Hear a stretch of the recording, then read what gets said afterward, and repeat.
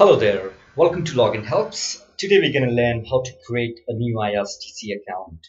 IRCTC stands for Indian Railway Catering and Tourism Corporation. It is one of the corporation of Indian Railway that handles catering, tourism as well as ticketing operation of the railways all over India.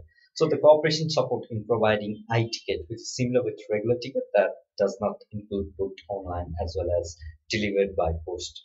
So at the very first step, you need to type the domain name of the website, which is www.irctc.co.in. So open your web browser and type and hit enter. Okay.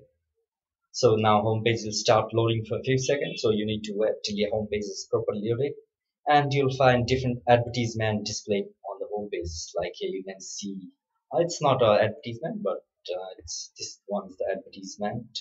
These are the advertisers.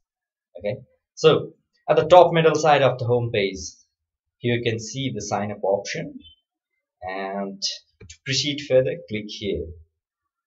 Okay, so what we can see on next phase is some empty boxes.